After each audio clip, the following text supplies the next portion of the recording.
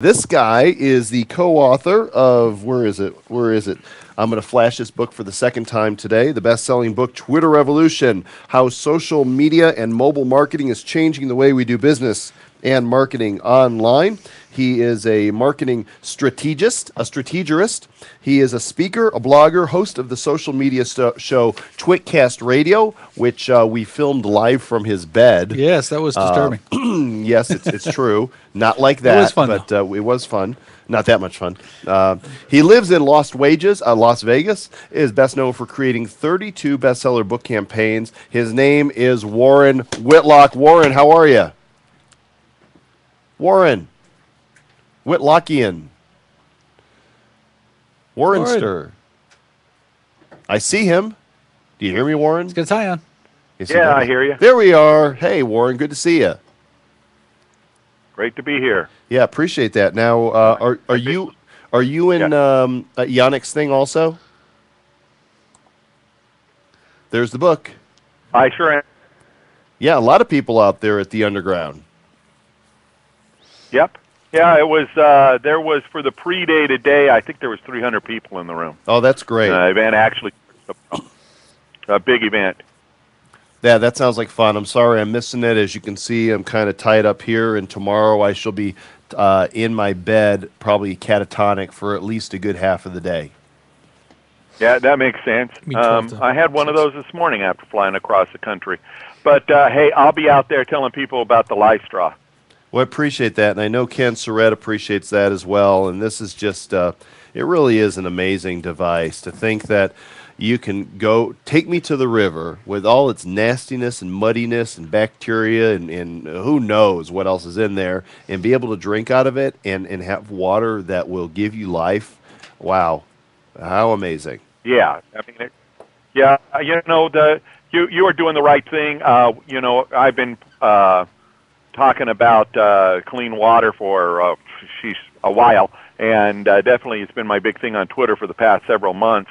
And I was excited to find out that you are, working on this project. And I'd like to take your cue and go ahead and tell people that if they, I'm going to take a look at the sales of my book on Amazon and buy a life straw for everybody that buys a book today and probably tomorrow too. Well, there you go, folks, right there. Go grab a copy of Twitter Revolution, How Social Media and Mobile Marketing is Changing the Way We Do Business and Market Online, by Warren and Coach Deb, with a forward by Robert Scoble. And for every book that's purchased today and tomorrow, yeah, we'll make it through tomorrow. Today and tomorrow, Warren is going to personally sponsor a life straw, and that's really generous of you, Warren. And this is definitely a book that's worth having. It's an excellent complement to Twitter Power. In fact, they're paired together on Amazon right now. They're better together. See, it's like two. Sure. Yeah. Two. And yeah, the thing you get out of the books is, of course, besides the never-ending love and appreciation of Joel or me or Deb. Really what you get out of it is different takes of what to do. In our book, we quoted hundreds of people, the thought leaders and the people that were on, up to like a year ago or more, about what they had to say. And then Joel, I've seen your book. To get Twitter Power, you need to read that book. So. Today's the day to buy both of them because you're doubly helping out the cause for clean water. Absolutely. And Warren, there's something you haven't done yet. You have not tweeted. You have not tweeted that you're live on the show. Oh, I had a technical problem come up a few minutes ago, and we got to do that here. Your followers want to know where they can find you right now. So tell them you're at Tweet-A-Thon2009.com and let them know that they can meet us here and that we're going to be talking Twitter. Oh, you got mail. Definitely, I was tweeting because of the wonderful guest you've had. I've been I tweeted about laws, and am I saying that right? Yeah. Yeah, and on with Joe. How do I spell Joe Com? Let me see. Do it right. That's how. Yeah, well, if there's one thing for sure, I tweet enough that I'm going to say it wrong at some time. Rob We took care of McNeely that. is back in the room. Rob, thanks for coming up here. He kind of helped us, I think, that second hour and helped us launch this thing off today and spent the day with my team and ate our food, which we offered. I mean, it wasn't like he He's took it. amazing at eating food. I've Yeah, seen him do that. he did really well at it, from my understanding, but there's still food left, so there's still work to be done, and glad he could join us. And Jason Moffat's still there. He joined us for a little bit. I see Felicia Slattery, Hey, Jason. Matt Basak. Yeah. So did you just Twitter? Yeah, I did. It's out there. It's out I there. used .com, and it should have been out with a lot of other places. So let's see if we've got it. I haven't got it on my tweet deck yet. Are you listening? You know what I didn't do was put the tag to Joel Calm. I don't see it in your Twitter stream. Tweet-A-Thon. Yeah. Now, you know, this high-tech stuff. I'm not sure if I get this Twitter yet. I'm working on it. Ha ha. Well, you know, there's a hashtag, of course, for clean drinking water as well, CDW, and W, yeah. we trended And on the TAT-09 for hours today, the 1 and 2 position. It was really exciting how many people were talking about this. And Chris, do we know how many thousands have come through the? Early on, I had a reading of 10,000, and then we had our connection break, and it started at 0, and now we're back up to 13,000. And that was actually after the second connection break, so at least 25,000. At least 25,000 people have been through the Wow. stream today, and hopefully, they're not all sitting here and watching all 12 hours? yeah. No, people in this room are the only ones who have been here all 12 hours, and I assure you, we're feeling it. I'm thinking right about now, a masseuse right behind me, working my shoulders and my neck, would be a really good thing. Ain't gonna happen? Well, I think that's one of the things we really need to emphasize about how social media works. First of all, everybody, I think I heard you say this early in the show, but something I say several times a day, everyone on Twitter right now is an early adopter. I agree. We're just getting started. Yeah. You know, it's not going to get overloaded. If Mark Joyner used Twitter the way he should, he would know that. Obviously, there are some celebrities who are going to have some trouble keeping up with everything that happens. But boy, I have no problem reading all the app messages I get right now. And I know if I send one to you, I'm going to get an answer. And same if I send one to Gary Vee or Scobalizer, I'm going to get an answer. And I wouldn't know these guys in real life if it wasn't for Twitter and being able to meet them. So we have a long ways to go. Yeah, the technology will have to change some way. If you're still at the point where you're not following that many people and you can read all the tweets that come up, well, just add me and you'll not be able to do that. You're a I heavy can't user, read all- Warren. You are definitely a heavy user. I mean, I'm looking at your stats right now. You have 18,000 plus followers. You have almost 17,000 people you're following, and you've updated almost 15,000 times. Those are especially the ratio of followers following in updates. That update number is way up there. You are very engaged. Yeah. Well, and it's the thing is, there's such great people. There's people I want to talk to.